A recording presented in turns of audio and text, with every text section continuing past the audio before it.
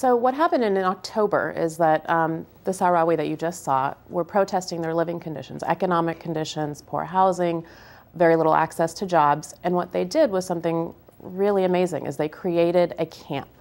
And it's a peaceful protest to go outside of El Aaiún, the main city, and to show that they were upset. And this was their form of peaceful protest, was to create this camp called Gideon Mazik that was about 15 kilometers outside of El Aaiún.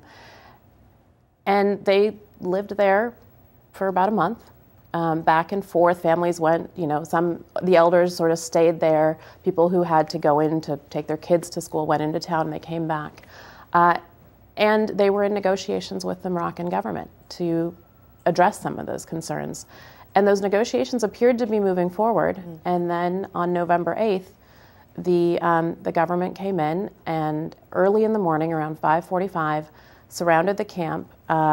Helicopters came from above saying, "You must leave the camp, it's going to be dismantled." And then they actually took fire hoses filled with hot water and sprayed them on the residents of the camp. They started dismantling the camps, burning the cars, beating the people that were there, and using rubber bullets. And so people had to flee the camp.